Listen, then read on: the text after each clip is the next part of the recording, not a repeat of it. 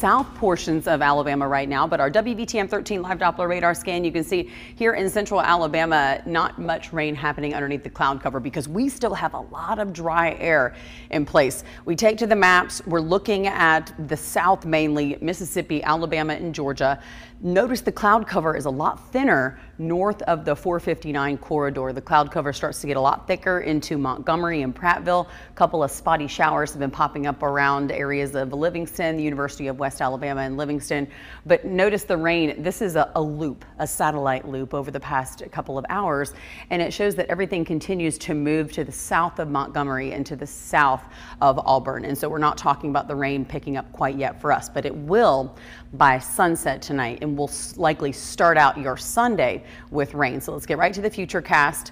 By 6 p.m. this is what our futurecast looks like, and I do think this is plausible. The reason for the slow movement is we're looking at some of the weather charts, and this is a system that is nudged up against some dry air. It's hitting some static, and so it's having to redirect, and eventually it starts to bring up a lot more moisture. But once we look a little bit closer into French Camp and Meridian, you can see some of those thunderstorms do look a little bit stronger into this evening. But for us here in central Alabama, we're talking about rain that will continue through 10 p.m. Pretty soaking wet there in Coleman as well.